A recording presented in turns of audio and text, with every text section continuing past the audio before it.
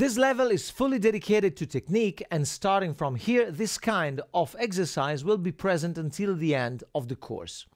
The first chapter of each level will be dedicated to new technical exercises. These exercises will then be repeated at the beginning of each chapter.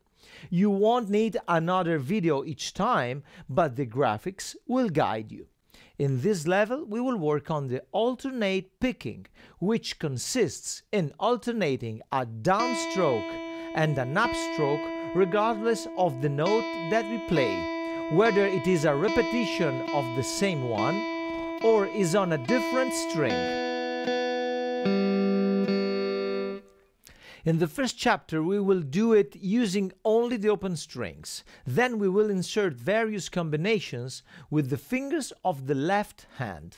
We are ready to get to work with the exercises proposed by the app. I'd like simply remind you that depending on the view, you can change the speed, slowing it down and then slowly accelerating it, control the metronome volume and putting the exercise in loop.